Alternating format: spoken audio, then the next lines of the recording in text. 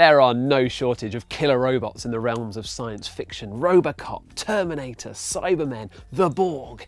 But these are just dystopian imaginings of some far-flung future, right? Well, probably not so distant, to be honest. We are living in an age of unprecedented technological advancements, and with robotics and artificial intelligence taking centre stage, we find ourselves having to ask a question that would have previously sounded a tad ridiculous. How long until the robots kill us all? Robotics has found its way into our everyday lives and industry. Robots help surgeons perform life-saving operations. Robots defuse bombs. And robotic vehicles will very soon drive you to work while you catch up on your social media feed. Robots.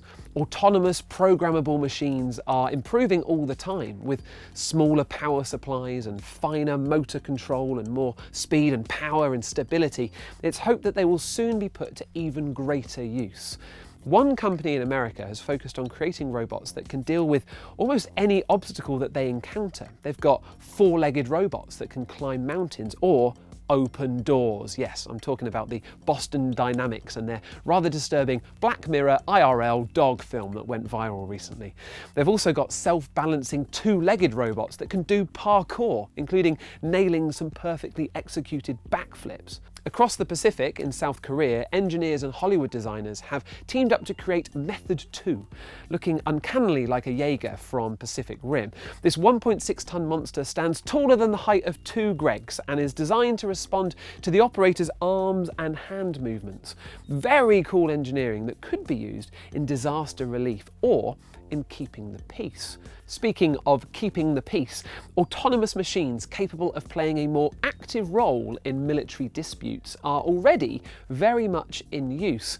Unmanned aerial vehicles, military drones, have been used in various countries for tactical operations since the early 2000s. In many cases, the drones are remotely piloted, but more recently, a good deal of programming means that certain tasks require little or no pilot input. These birds are flying themselves. And since the drones can be loaded with everything from radar to visible light and infrared cameras, even reportedly weapons, that annoying buzzing overhead suddenly seems quite a bit more sinister. The worry is that if you add weaponry to these more advanced hypermobile robots, then they start posing quite the danger to mankind.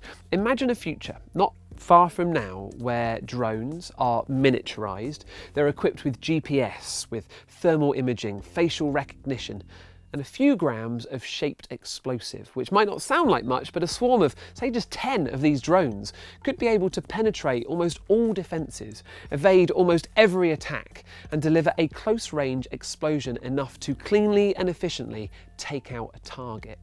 It's not here yet, but the technology is already in place, and that's seriously scary stuff. Okay, I know what you're going to say. That is technically humans using machines to kill people, which is admittedly bad enough. But the question here is, are we at risk from the machines themselves? Well, it's a matter of artificial intelligence, and hold on to your seats, because this is going to dial up quickly. We're surrounded by artificial intelligence right now. It's in our cars, it's in our smartphones, it's our home assistants, our computer games.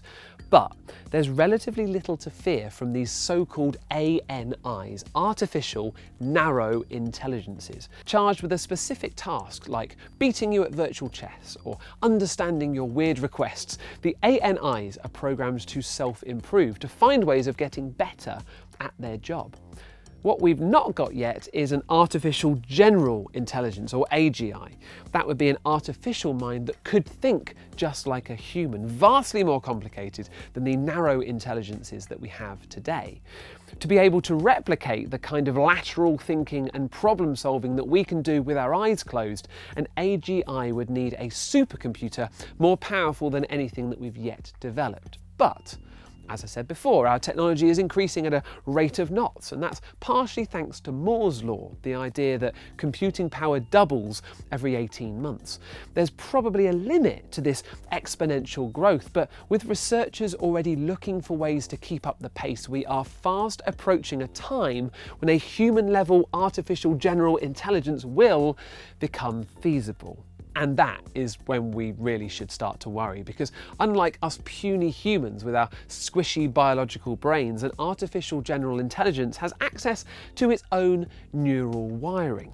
With general problem-solving skills and computer speed mental agility, experts predict that the AGI will be able to quickly optimize and upgrade, evolving into an artificial super intelligence in the blink of an eye. And an ASI would not only be able to think quicker than us, it would also be able to think better than us. Being able to rewire its own brain, it could develop entirely new and more efficient ways of processing information, leaving us no more able to comprehend it than the chicken can understand a smartphone. If that sounds a little far-fetched, consider this. In 2017, 2 chatbots were tasked with negotiating a trade. They quickly slipped into a newly created language that was virtually incomprehensible to their programmers. The trade was completed successfully, but even these supposedly artificial narrow intelligences left the world worriedly scratching their heads. Now, I haven't yet pointed out that an artificial superintelligence could bring an end to all of the world's problems, solving economic crises, climate change, and diplomatic disputes with one fell swoop. But many experts think that a much more likely outcome is the complete eradication of all human life. Because while a superintelligence that evolved from an artificial general intelligence may be smarter than a human, they never were a human. And they wouldn't necessarily hold the core human values that keep us as a species working together. Working off their original programming, an artificial superintelligence may stop at nothing to achieve their purpose.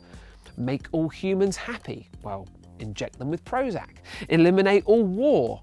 Then destroy all warring nations. Fix climate change? Kill all humans. More than 70 years ago, science fiction writer Isaac Asimov realised the dangers a self-improving intelligent robot would pose to the human race, prompting him to devise his 3 laws of robotics. 1. A robot should not harm a human, or through inaction allow a human to come to harm. 2. A robot must obey the orders given to it by humans. And 3. A robot must protect its own existence. While it may sound foolproof, out in the real world, it quickly becomes clear that morals cannot be a one-size-fits-all. In a car crash, who do you save, the driver or the pedestrian? If weaponized micro-drones are given orders to seek and destroy, whose orders are to be trusted? And given the almost inevitability of a super intelligence arising from the first general intelligence, programmers have only got one chance to get it right. This is a real and pressing danger, and one which has prompted over 100 robotics and AI pioneers, including futurist Elon Musk, to call on the UN to ban the development of autonomous weapons and put the brakes on this exponential advancement until we have a chance to figure out this murky moral minefield. It may be too late. If humans can be relied on for anything, it's ignoring the rules and bans when they get in the way of their own priorities. When has there ever been a time that all 7 or so billion of us have agreed on everything? So, when can we expect the rise of the machines to pose a real existential threat? How long have we got? Well, basing estimates on the current accelerating rate of tech improvement, the time until an artificial super intelligent arises could be as little as 20 years, according to some experts, or more than 100, according to others. We'd best make sure we always build an off switch. Do you think that we're going to meet our fate at the metallic manipulator arms of hyper-intelligent robot overlords? How long do you think we've got? I would love to hear your thoughts. Please do put them in the comments below.